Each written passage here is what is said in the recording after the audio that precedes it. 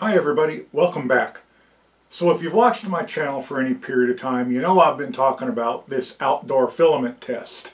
And this all kind of comes down from me trying to print taillight housings and taillight lenses for my old Jeep CJ7. The ABS didn't perform very well. The lenses have been out there for nearly a year now, and that clearish transparent ABS looks like old parchment paper now. So I'm trying to find other filaments that will perform better. I've got some contenders here I'm going to try. I'll introduce you to them here momentarily. And I also want to test, like a break strength too, to see how brittle they become. I'd like to do this during the month of July in Arizona. I'd like to leave them all month of July because we have it all here in Arizona in July. Temperatures 115 to 120 degrees. We got UV index that's just off the scale. We've got the monsoon where we'll get pouring rain, and we've even got the dust storms to go along with it, although I doubt that will really affect the filament any. So my intent is to print some things and leave them out all summer long. So first off, let's look at the contenders for the filament. And this first one, this is POM, P-O-M. And in every case, I tried to get transparent, because I'm going back to my taillight lenses again. I tried to get transparent. When I couldn't find transparent, I tried to get natural. And when I couldn't find natural, I went with white. So I have white POM. I've never even printed with POM before, so this is going to be a first for me. This hasn't even been opened yet. Then I have the Polymaker Polylite Polycarbonate. And I know most of you probably already think that polycarbonate is not going to do well out in high UV applications. But you know what? I want to try it because I want to be able to compare them. Next, we have transparent Overture PETG. And my experiment so far suggests PETG handles heat and UV fairly well.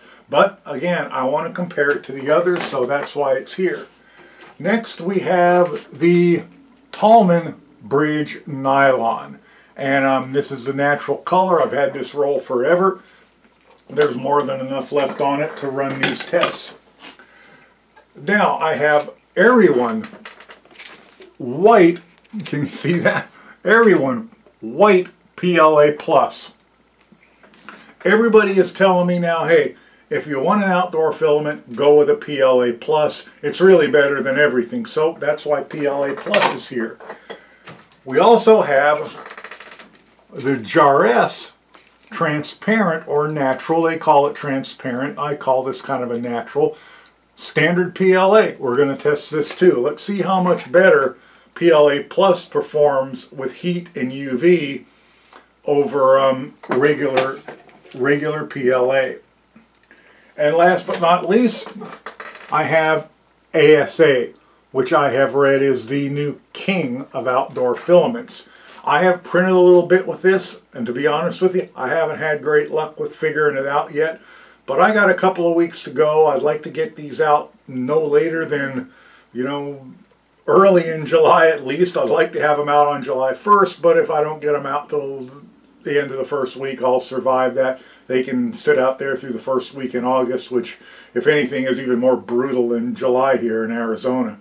But ASA, I'm looking forward to that. Now, the printers, everything that can be printed, 250 degrees and doesn't need to be enclosed is going to get printed on the Geetek A10M, and mainly because that's printing really well for me right now with the new SKR 1.4 turbo board.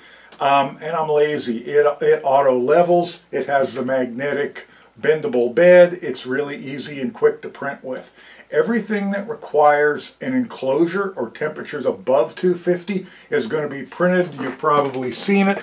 My enclosed Ender 3, which is inside that funky looking cabinet, it has an SKR 1.3 board and some other modifications that I'm not going to go into. Let's just say that it is not stock. So those are the printers in question. That's the timeline we are going to do. That's the filament we are going to be using. What am I going to print? Well, first I want something for appearance. I've got a lot of printing to do.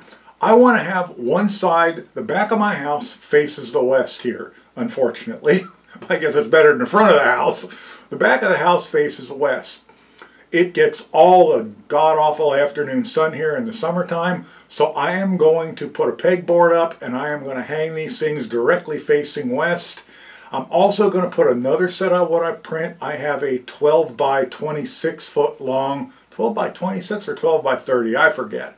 Anyway, I've got a metal garage out in my back, and it is uninsulated, so I'm going to put a set out in there as well, and we'll test just the heat without adding the humidity and the other weather elements. And then I'm going to keep a set inside in our air-conditioned environment. And I've been trying to make this video quick before the air conditioner starts back up so you can actually still hear me.